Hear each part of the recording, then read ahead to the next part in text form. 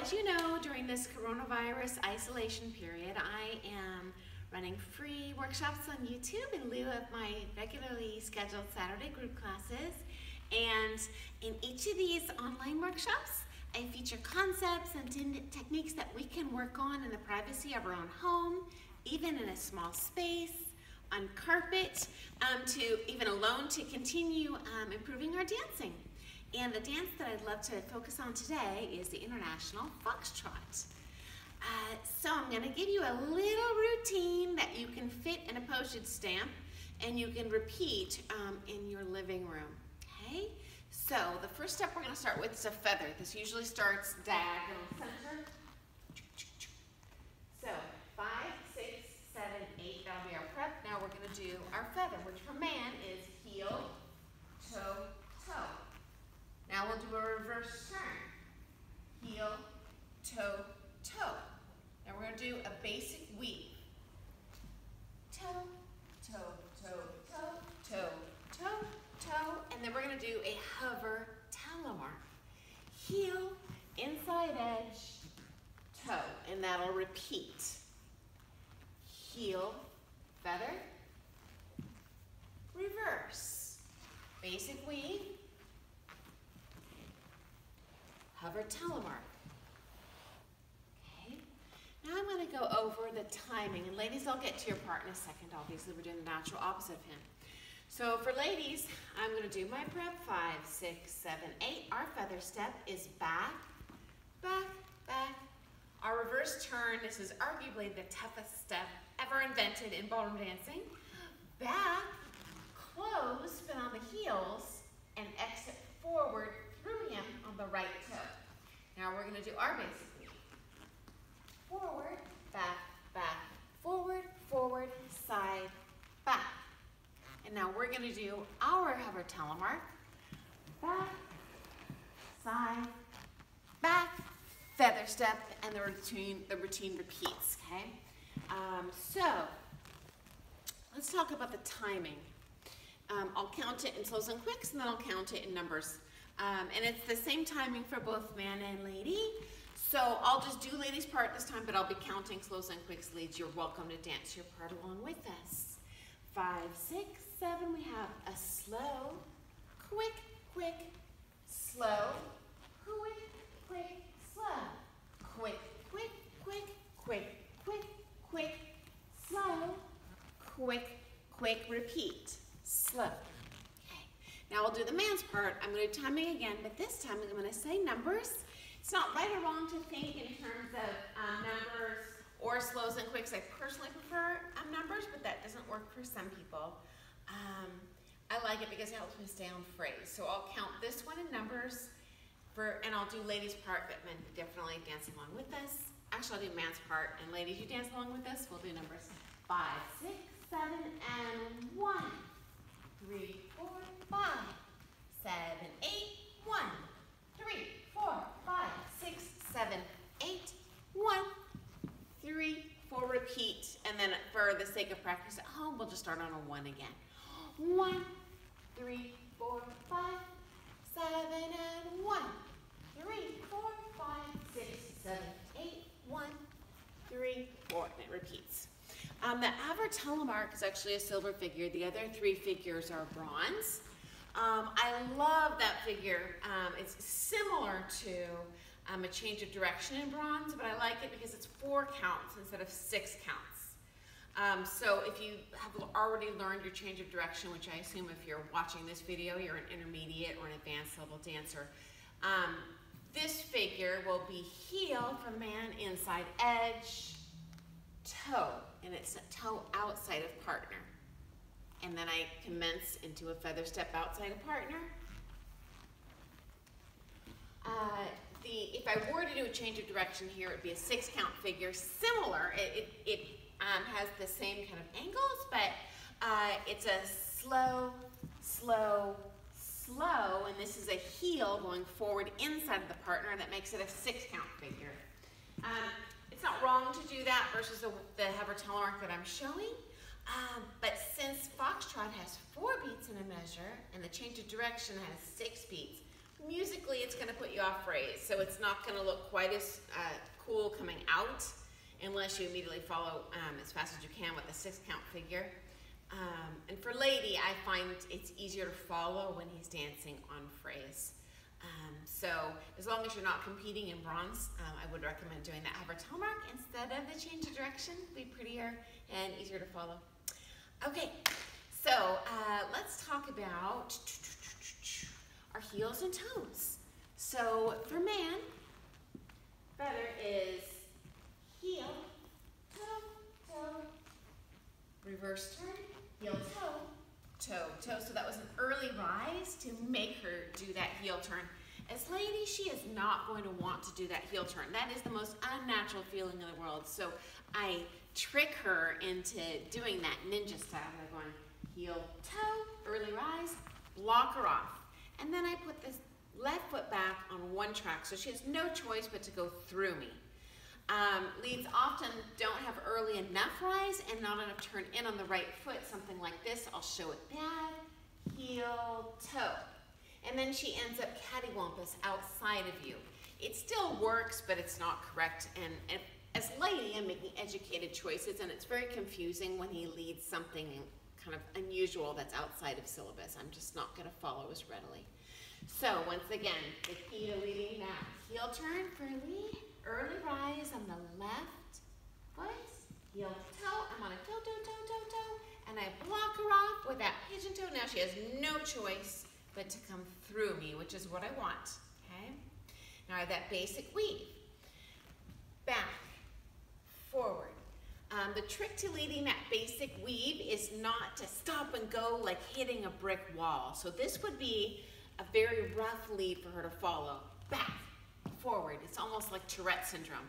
Instead, I think about if I'm pushing a heavy grocery cart through the grocery store, I kind of ease it to a stop, and then I change direction and I ramp up. So a better lead, it's going to create a more graceful follow and a prettier shape for her, is going to be ramping it down and then jetting out, okay? So I don't want to stop and go. I want to ramp down, hunker down into the ground, and then I come out, okay? Some technique pieces for the lady, in that basic weave, after I've done my reverse turn, slow, quick, quick.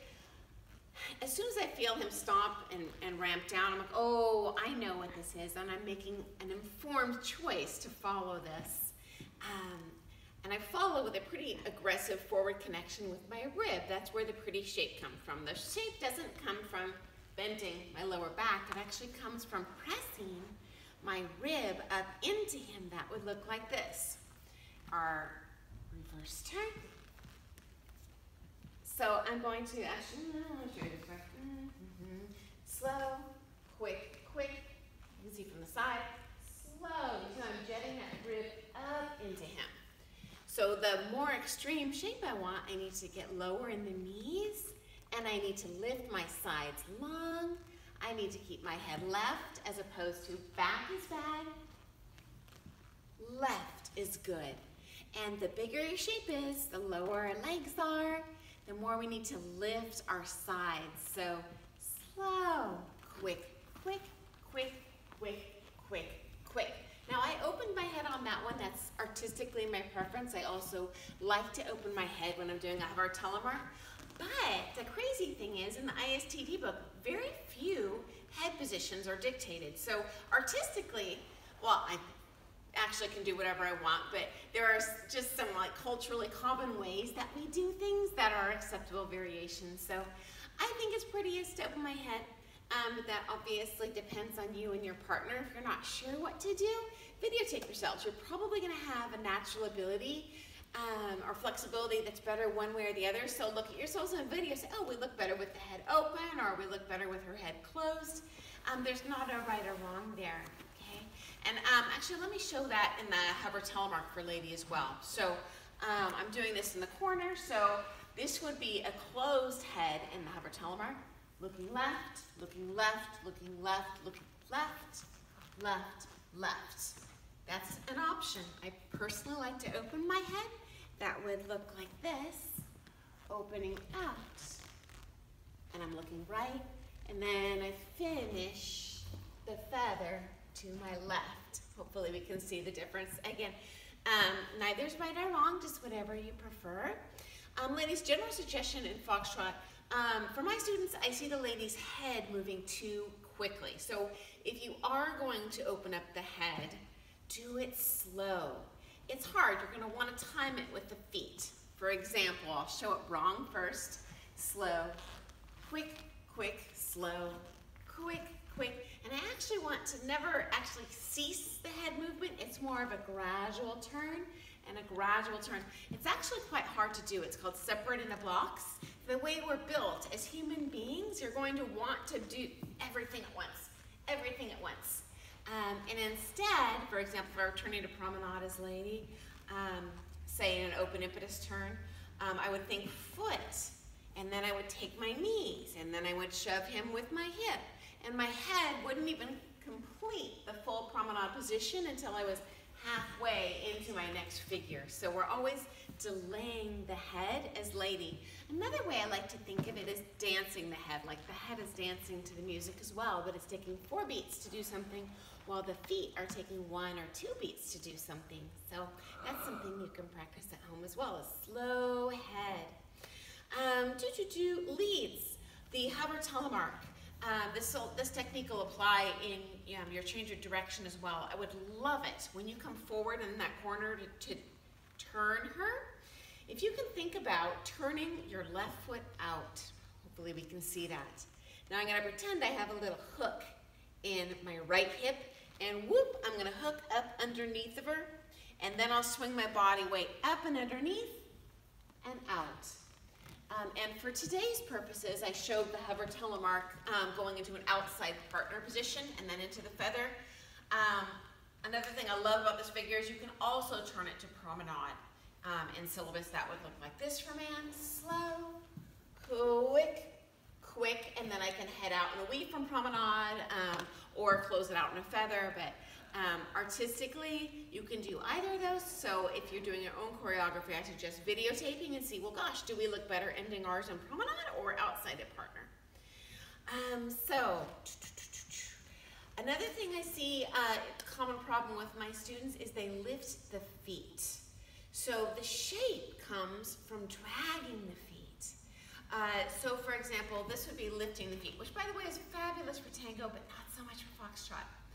So what I see, I'll show it wrong, is slow, quick, quick, and the foot is actually lifting off the ground. The challenge with that is as soon as you lift the foot off the ground and you're doing a swinging dance, you're going to jack up your top line. That would apply to lady too. We don't want to lift those feet. We always have them connected. Also, we only go through that flat position when we're passing the feet. It's just one shake of a lamb's tail, we go through that. If you're doing competition, there are no flats. So if you do step on a flat, that's not a toe. It's not a toe flat. It's not a heel flat. Maintain that heel as long as you can. That'll help you get good flight. See, as long as that toe's up, I'm going, I'm going, I'm going. And then I slide through. Same thing when I move backwards. Doesn't matter if it's man or lady. If I delay placing the bottom of the foot on the floor, when I go backwards, that would look like this. Delay, delay, delay, delay, and I'm still delaying, delaying, delaying, delaying, delaying, and then I pull through. You're gonna get longer strides, more graceful dancing, bigger shapes. The shape comes from being split weight, and if you're on a flat, you're almost fully weighted on that foot. So it's a pretty much guarantee you're gonna have bad shaping. So whenever you're passing those feet, think I'm on a toe, I'm on a heel, I'm on a toe, I'm on a heel, and that'll help you swing up underneath your partner. And leads, it's not just the lady swinging up underneath the partner. You're going to do that as well. When you're trying to shape her, so many guys try and help the lady shape or go outside a partner, inside a partner, promenade. Is lady, I don't want to feel diddly squat from your shoulders. I want to feel the leads from your heels and toes, and from your knees, and from your hip. So we're very low and bendy for both man and lady in our foxtrot below the hip. And then from the waist up, we're very, very, very raised up. So leads, I want you to think about leading her with this lower rib. Ladies, we're thinking about having a forward pressure up into him, more of a yoga bridge type position. And let me show that for a second. I don't know if can the camera zoom in this close? So for both man and lady, if you try this at home, this is going to help your dancing and your flexibility. So you're going to go down the wall at home. Careful, careful, careful, careful. And you just go down as low as you go. Now that flexibility is going to vary per person. You just do what's comfortable for you. You never want to do anything that hurts. Stop before it hurts. But if you do little stretches each day, you'll find that your flexibility magically increases over time. And you'll become a much lighter lead. Yes, there's such a thing as a heavy lead. We want to feel a light lead where we feel it below and can respond ourselves versus him manhandling us two positions, very uncomfortable. Leads. The lead is going to be lower into her than you think it is for all of these figures. So always think about swinging up underneath your girl. So slow. Give her a good low lead with the knee, with the hip. As lady, we're naturally built with a lower center of balance than you are. We generally have an hourglass shape. He generally has that more musculature on the top, so more of a triangle shape. So if you try to lead us with the top line, it is all over the top of us, and it's very creepy, invades her personal space. If he swings up underneath of me, he almost tricks me into doing my correct footwork. And if he's very stable in the top, I can really clearly feel all of his heels and toes, which is a huge part of the lead. I'm looking for different cues as lady, almost like reading when I'm dancing. And if a word is a little bit misspelled, I'm probably going to get it, but the more aspects of the lead you misspell, the less likely she is to follow light and graceful and beautifully. So leads, make sure to keep this like a steel frame up on the top. We have more bent knees, and you realize really the only time you're going to have a straight leg action is like the middle of that feather. That entire basic weave is going to be bent in the knees. Even in promenade, I never want to have a completely, if I were to do a hover telemark promenade, I would never have a straight leg action. Straight and high is very hard to balance.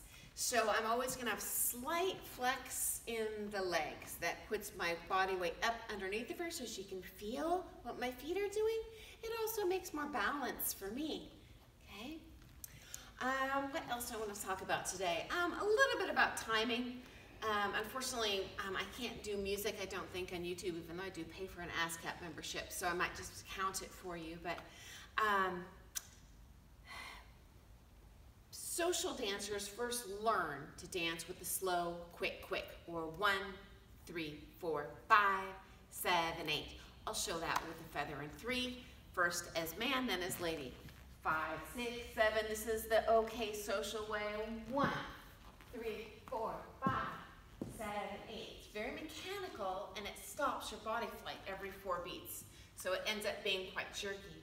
Instead, we want to delay that second quick, or delay the 4 beat and go 4 and up. It'll create a more soft wave-like action in your foxtrot. And certainly for competitive dancers, this is a must-do. So instead, what we want to do is 5, 6, 7, and slow. Quick, quick, and slow. And quick, quick, and So all of those steps are striking a little bit later than you think you should. Or for lady, 5, 6, 7, we have a 1, 2, 3, 4, and 5, 6, 7, 8, and So it's very, very, very delayed.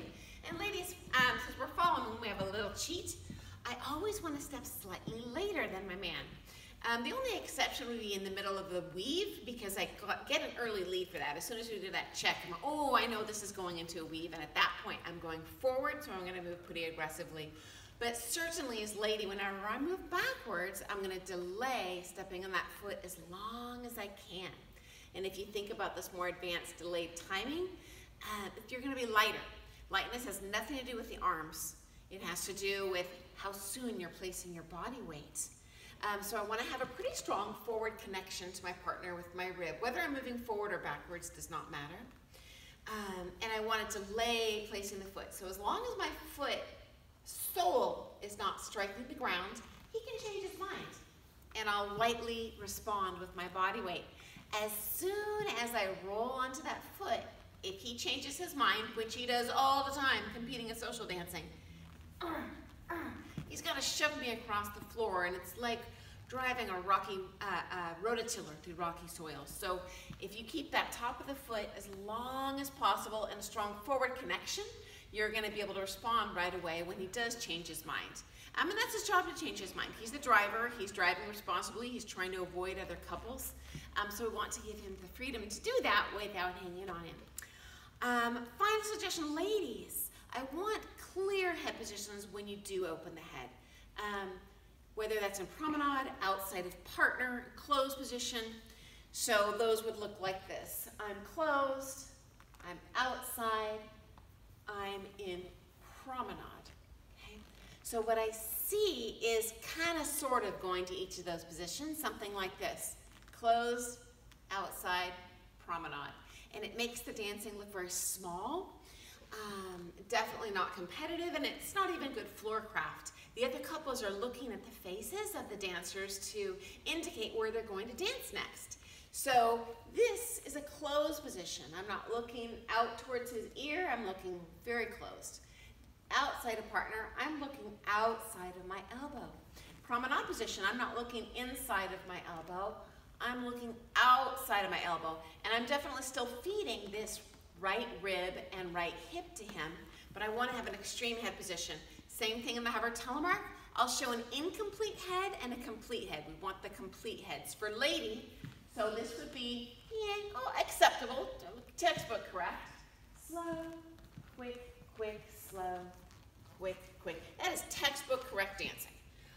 But it's certainly not competitive, and like I said, it's also not going to be as aesthetically pleasing or functional in terms of floor craft. So when I open that head, ladies, I am going to go for the gusto. Slow. Go for it, look way outside, and go for it, look way outside. So it's very clear that you know what you're doing and you're not just guessing, okay? Leads, same thing applies for your head positions in your foxtrot. This dance is, well, one of many things that makes it hard is there's a lot of partner position switches. There's inside a partner, outside a partner, promenade. We have a wing position. I'm like in a natural hovercross. So what do I do with my head in each of these things? Well, if I'm in promenade as lead, same thing. I want to just turn my body to her, keep the arms still, and I want to look just outside of my hand. The leads tend to look either down at the floor or over in the lady's space. So the head is telling your girl you're doing something else than your body actually is. So, for example, if we're doing a hover telemark promenade, slow, I want to open the head and clearly indicate to everyone on the floor, including my partner, I'm dancing this way. That's where I am looking, okay? If you accidentally leave the head closed, which many men do, slow, quick as lady, I'm assuming that we're heading outside a partner. I may not even turn to promenade. So leads, we've got a couple primary positions here. So in your closed position, look out over your lady's shoulder. I often see looking at the floor, not sure why, floor is not going anywhere. Look up. As a matter of fact, err on the side of caution. Look even more up. Look to the crown molding in the room or the curtains up on the ceiling. Maybe not the ceiling, that would look a little spacey, but the curtains lining up there would be great. If I'm outside a partner, I want to look even more left. If I'm in promenade, even more left, okay? So those are your three choices.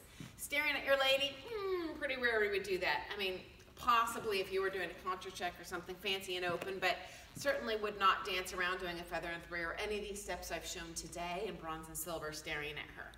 That's just creepy. Gosh, there's so many aspects of Foxtrot we could look at, and I don't want to keep you here watching a 5-hour Foxtrot video, so I think I'll wrap it up with those concepts today. We might look at this again another time. If there's any dances or concepts you'd like me to focus on in future workshops on YouTube, please let me know. I am going to continue posting these free workshops as long as the governor has the dance studios closed due to coronavirus, because I've temporarily had to cancel all my Saturday group classes, and I miss you all so much. And I feel like this affects dancers so much harder than the rest of the population, but this will be over soon, and I look forward to dancing with you soon and seeing your smiling faces. And hopefully these have been some fun things you can ruminate on at home and make your Foxtrot a little better. So thanks so much for watching today, guys, and if you liked the video, follow my YouTube channel and there will be many more.